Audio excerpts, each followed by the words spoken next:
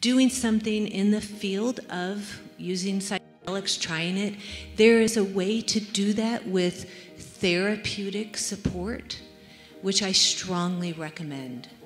And there's a lot of people who are delivering plant spirit medicine or psychedelics, whether it's synthetic or whether it's plant spirit medicine, without having a container to hold you, which is why then I can have such a beautiful role. I don't provide psychedelics to anybody, but I can help them before and after their journeys.